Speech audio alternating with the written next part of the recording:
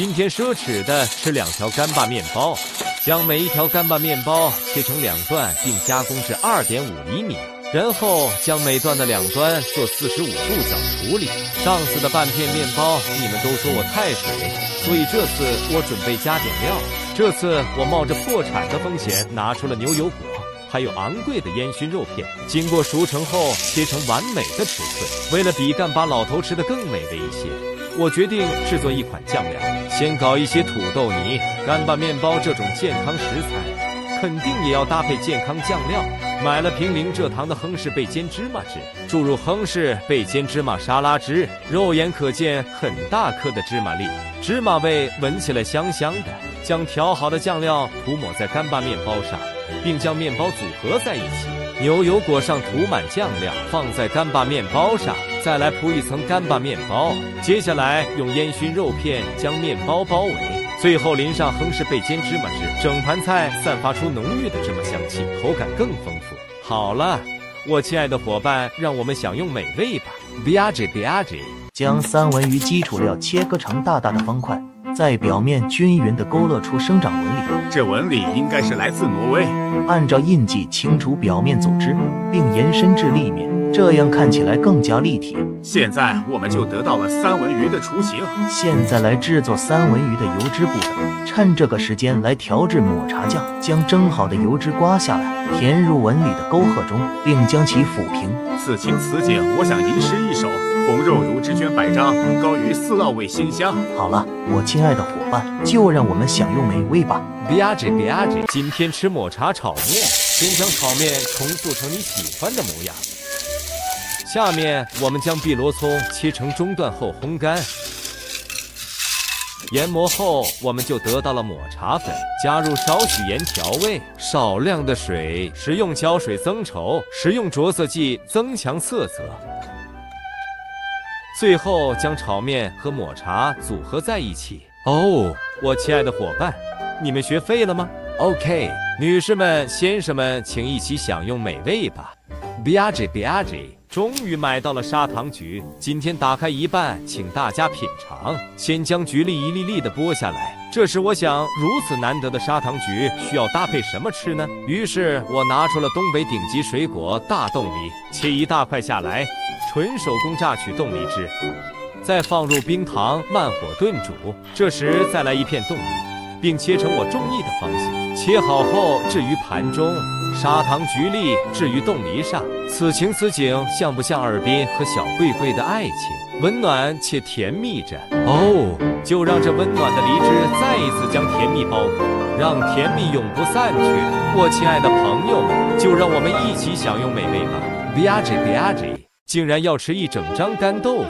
因为最近接广字比较多，逐渐变得奢侈，并且沉沦的迷失，就连干豆腐都要吃一整张。还有被来自关外上海乡村的 soybean paste 所映衬的葱葱碎碎，一层层杂乱又略有秩序的对比，一次次方正又略不规矩的高深，精准的严谨切割所产生的直线美感，黄金尺寸比例所带来的视觉享受，千张千层只取中心最精华一块。It has a taste sensation。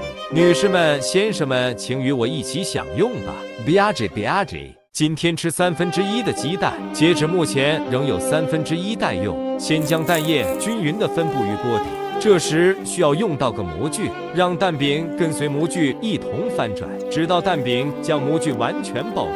是不是已经开始想吃了？别急，还需将每个边都修整齐，再做一个底面封口，这样我们就得到了一个一面开口的立方体鸡蛋。接下来将我昨天没舍得吃完的西红柿煎炒一下，底座修一修，再取出模具。终于到了充满仪式感的装杯环节，淋上充满神秘的酱汁，撒上不知名配料，一只来自绿化带的野草。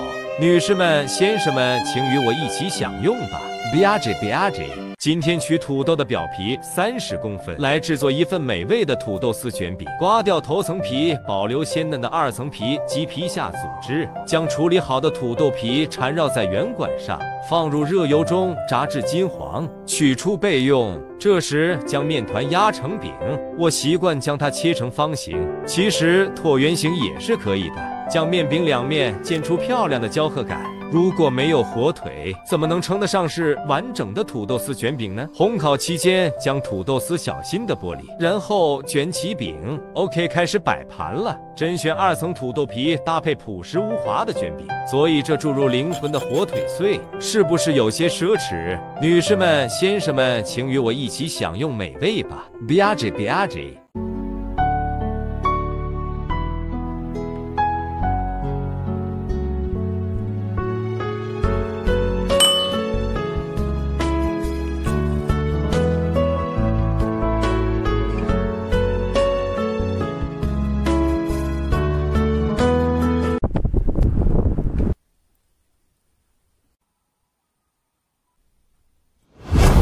春茶长出了第一批嫩叶，不仅营养丰富，还富含多种茶多酚和氨基酸。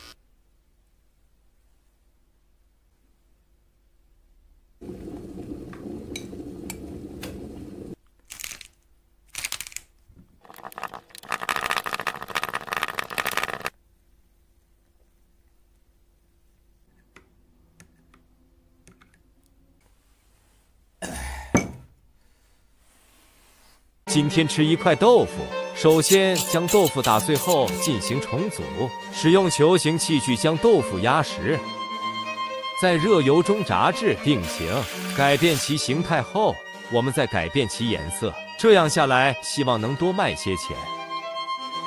将染色后的豆腐再次送入油锅中，直至表面焦脆，这时来一点 sauce piquante tangy， 再摆几颗豆的苗。 OK， 就让我们享用美味吧。哦，等等，还有个仪式，请开始。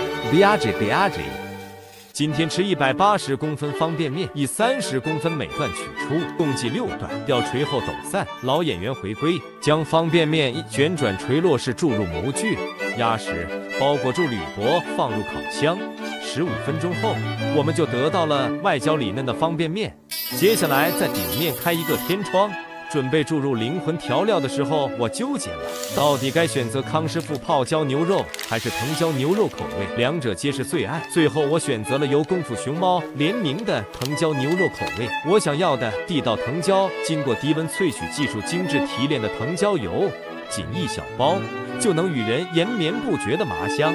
下面取一大片牛肉作为天窗，进入藤椒油，开始装盘了。点缀1小支鲜藤椒。OK， 亲爱的伙伴们，请享用美味吧。Behaviour。